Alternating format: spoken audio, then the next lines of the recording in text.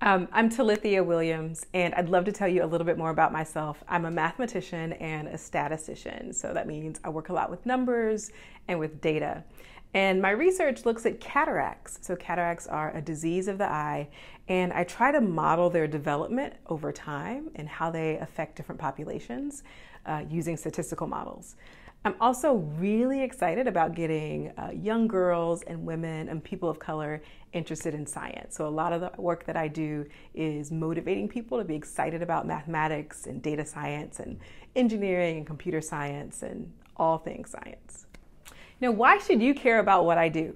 Well, for disease modeling, it's really important that we understand the development of disease, how our body responds to disease, so that we can design medications that can address the issue. And so with the statistical modeling of cataracts that I do, it helps for researchers and for drug companies to develop ways to either cure the disease or address what causes it, because they're able to see and understand the model of the development of the disease and how the disease progresses in the body. And so for the work that I do, it's imperative that I partner with medical professionals and ophthalmologists who are doing sort of the hands-on work, and I sort of give them the mathematical model to understand disease development. My work matters to me personally because ever since I went to graduate school, I wanted to have an impact on society and on the world around me. And so any way that I can help improve the life of others just brings me joy.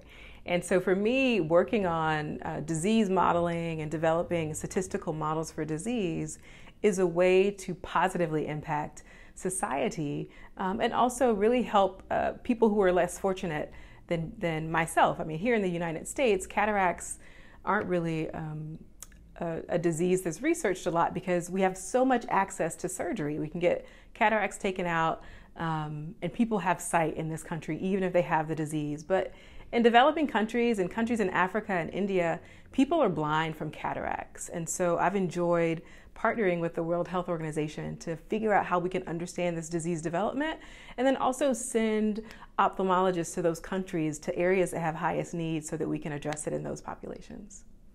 Some of the benefits that come along with big data is with this massive amount of data comes a lot of information. And if we're able to dissect that information, we can make better choices, we can see companies develop, we can see our lives become a lot easier. I mean, Amazon is a big example of what do you do with big data and how do you use that in a way that's going to affect and change society.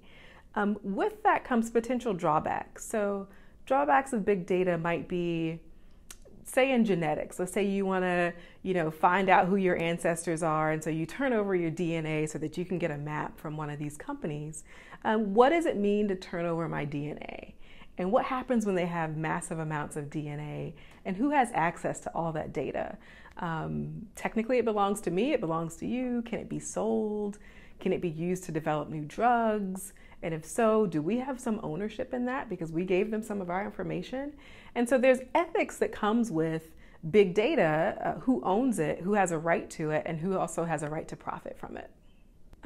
So for maybe women or people of color who might be interested in science or mathematics, I think advice that I'd have for you is, one, to continue to persevere in the face of adversity. I don't think my path to becoming or getting a PhD or even getting to this stage was easy. And I was not always affirmed for my mathematical ability at every step of the way. And so in spite of that, I'd encourage you to still persevere. Even when people don't think you belong there or don't anticipate seeing you in that space, to own that space. And then secondly, to remember where you came from. I think I come from a really rich heritage, and there were times when I felt conflicted because I wanted to bring that to the table, but it didn't always feel welcomed. It felt like I needed to assimilate to the mathematical culture, and that wasn't always who I was. And so I would encourage you to be bold and confident in letting people see all of who you are, and not just your science ability or your mathematical ability, but maybe your faith or your tradition, your heritage, how you grew up, bringing all of that to the table, because it lets people really see who you are And in doing so, it helps them to reflect that they have their own culture, like they have a culture that they likewise bring to the table and may not always think about.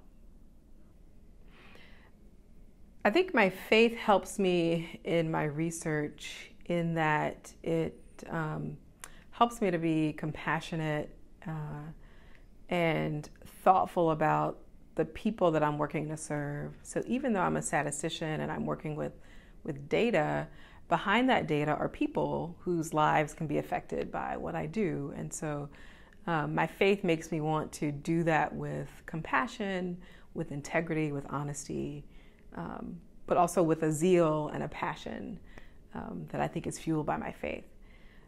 The way that I think my work influences my faith, I got a chance to go to Africa to talk about the work that I've been doing and to really meet people, some of whom were blind from cataracts. And so it just, again, also taught me compassion, but just gave me a sense of urgency that, it's not just, me working on this alone. It's doing this for a group of people whose lives are going to be changed. And so that really helped to impact my faith as well.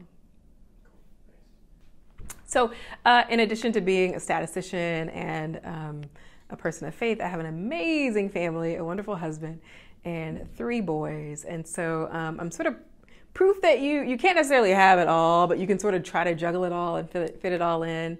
I love those parts of me that get to be a mom and spend time with my kids. I love making them a part of my everyday life, bringing them to school with me or traveling with them, I think has made my life richer, but also made my life much more complete as well.